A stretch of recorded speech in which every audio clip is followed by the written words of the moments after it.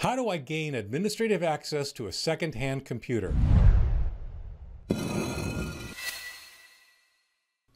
You know the story, right? You pick up a computer at a garage sale or a second-hand store, or basically just any way that gets you somebody else's computer that they're done with, that they're not using anymore. There are ways to get administrative access, but do you really want to? How do I gain administrative access to a second-hand computer? It's important to understand the risk of buying a used computer. I'm Leo Notenboom. This is askleo.com. Thank you to the patrons of Ask Leo for making this podcast possible. askleo.com/patron for more information. Question. My dad bought a computer from a yard sale. The problem is that they forgot to take off the password. I'm logged in as a user, but not an administrator, so I don't have admin privileges. How do I become an administrator?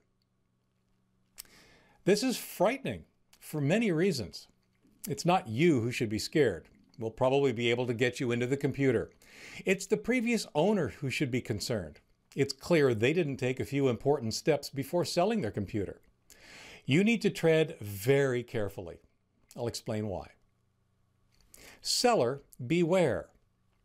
The problem for the original owner is this: they've given away or sold the computer and all of the data on it. How do I know this? Because it still boots into Windows. It's clear they did not take the extra step to securely delete all of the data on the hard drive. We hear stories all the time of secondhand computers that are sold or discarded with a tremendous amount of sensitive personal data still on the machine. They may think they've deleted the files they care about, but as I've discussed in many articles in the past, there are often sensitive remnants in other places, and even deleted data can sometimes be recovered. So, lesson number one is for whoever sold the computer in the first place. Securely erase your data, or you run the risk of the computer's new owner having access to all of it. Buyer beware. Do you know what you have? I mean, do you really know what you have? How do you know the machine you received isn't chock full of malware? For all you know, there are viruses, trojans, spyware, ransomware, and much more on that machine just waiting for you to do something. Connect to your local network, share files with other machines, or log into your bank account. They're waiting for the opportunity to propagate, compromise, destroy, and generally cause havoc. I'm not saying this is the case. I'm saying you can't know that it's not. You have no idea how safety smart the previous owner of that computer may or may not have been. You have no idea what's on the machine. You have no idea what you have. Not really. The right solution. So, lesson number two is for you, the person acquiring a second-hand machine by whatever means. The right thing for you to do is ignore anything that's on the hard disk, get a Windows install disk, and reformat and reinstall Windows from scratch. It's the only way to be certain you know what is, and perhaps more importantly, what is not, on the machine. It's the right way for two reasons. You're not even going to try to access or recover the previous owner's data.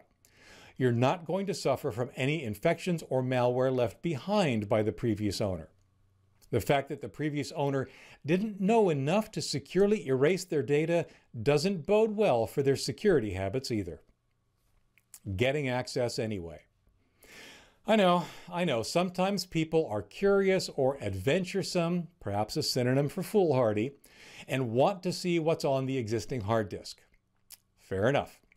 There are two approaches. It may be possible to gain access by downloading a password reset tool and booting from it. I've covered this in I've lost the password to my Windows Administrator account, how do I get it back? While this approach doesn't always work, when it does, you simply set the administrator password and reboot into the installed operating system. You're in. Remove the existing hard drive, place it in an external enclosure, and connect that to a different PC. This will at least let you examine the hard drive's contents. As I've also said before, if you have physical access to a machine, then it is not secure. That works in your favor here.